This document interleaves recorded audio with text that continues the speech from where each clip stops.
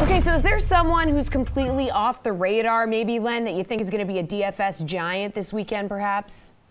Yeah, you know, like I said earlier, it's very hard to find low ownership with 30 guys, but Abraham Ancer is one of them. There are indications that he will be in the lower third of the 30 in the bottom 10.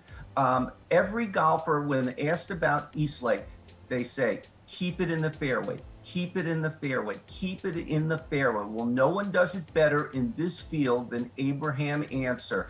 He is 6th on tour in driving accuracy this year. The top 5 guys are not there. What a season it's been for him.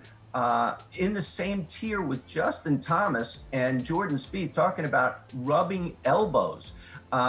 You know, he won the WGC FedEx. He took a step back in the Northern Trust, did not have a high finish, but last week, top 10 at the BMW shows me he is back on track and not sitting on his big victory and being in cloud 9 and all that. I like Abraham Ancer a lot this week at $9,600.